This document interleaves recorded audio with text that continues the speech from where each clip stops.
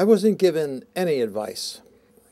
I wasn't even aware of writers during most of my life until I came to New York at the age of 21 after college.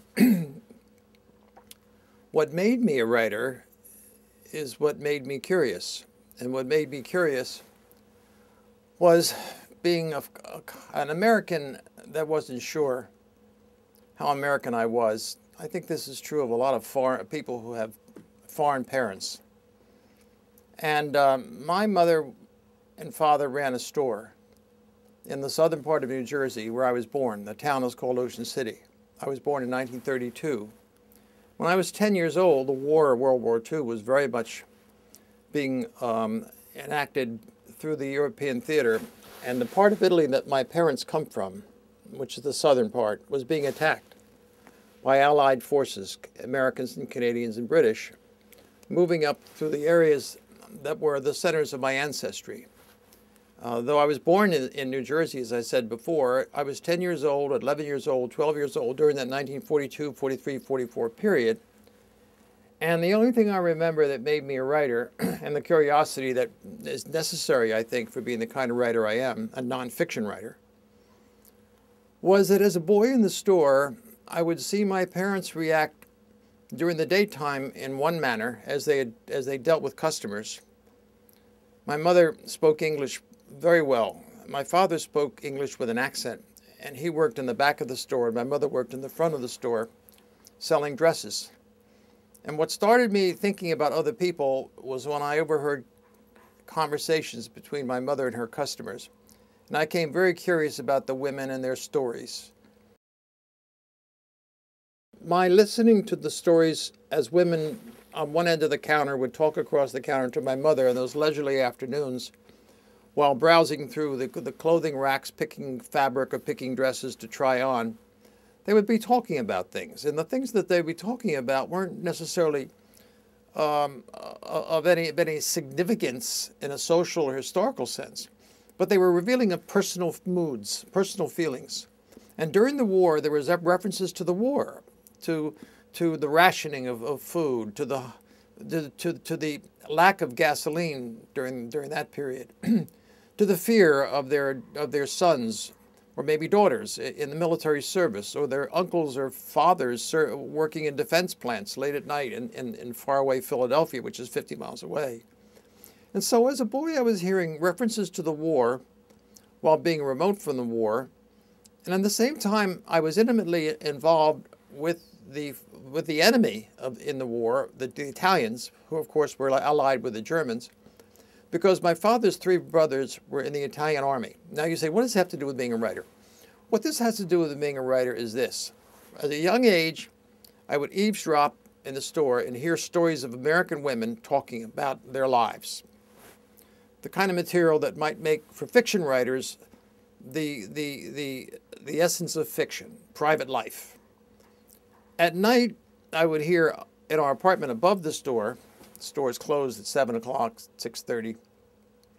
I would hear my father, who wasn't very vocal during the day, talking very much about his fear of his brother's welfare and the village itself where his widowed mother, lived.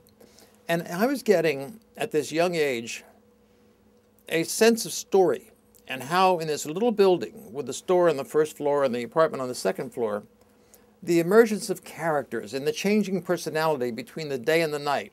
The father who was reticent during the day, no doubt interiorly very defensive and possibly insecure in his sense of being pro-American. And at night, more outspoken because there weren't any customers that he had to worry about being overheard what he was saying.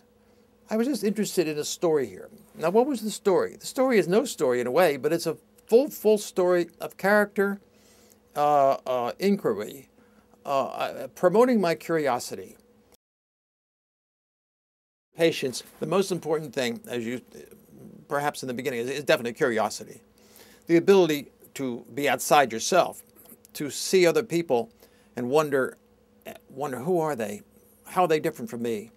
How do they get through the day and night? What motivates them?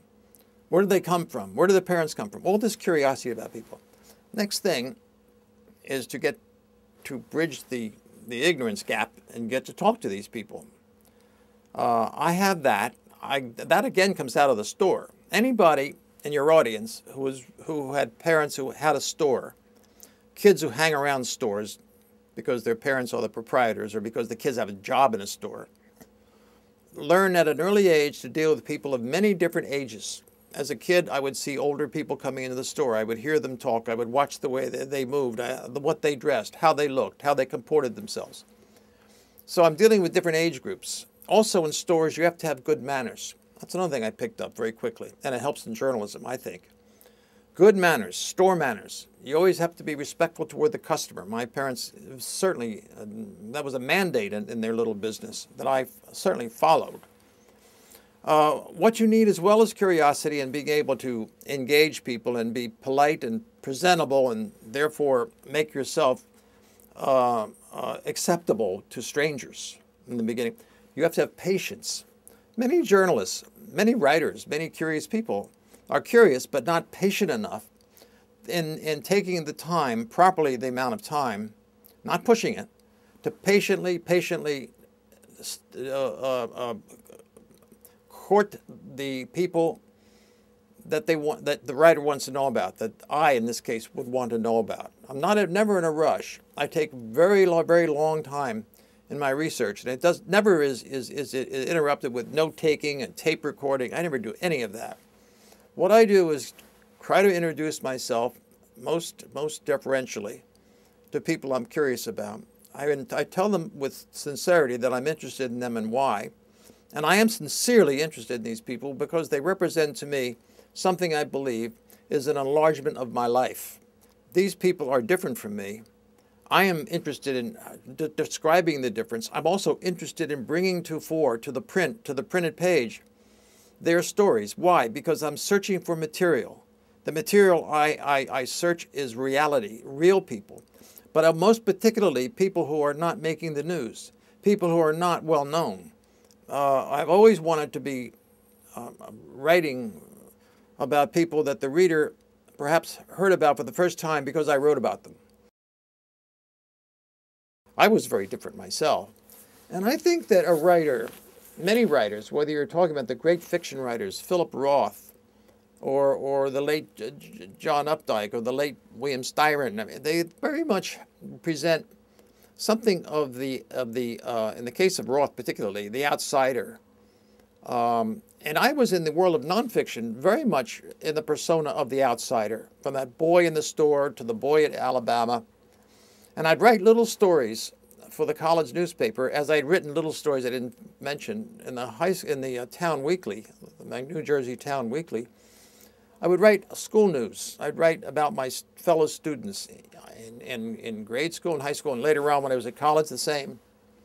And I wasn't writing fiction. I wanted to write nonfiction because I thought that there wasn't much difference between fiction and nonfiction, except in fiction, you imagined stories and you changed the names of living people that might have inspired the stories. In nonfiction, which I wanted to do, and did do, and do, I thought, I want to write stories, but I don't want to change the names. That's the big difference between what I do and a fiction writer does. And maybe a big difference between the nonfiction that I advocate and advance and personify from the nonfiction that is strictly journalism. It isn't journalism, what I'm doing. It is stories about real people and real names. I insist on real names. I never make up information. What I do is spend an inordinate amount of time with the people I write about. But my ambition is to try to describe realistically the life of people, particularly private people, ordinary people, the sort of people who went to my mother's dress shop when I was a boy, observing and eavesdropping. I was really motivated then, as I still am now at the age of 77, to write about people that you might not have ever heard of, but perhaps through my efforts as a writer, my descriptive efforts, my ambitions as a writer of scenes and visual writing, you will see them, and you will see them, and you will understand them, and you will get a sense of the people that it took me a long time to know, but now I want to communicate them to you. And that's really what I do.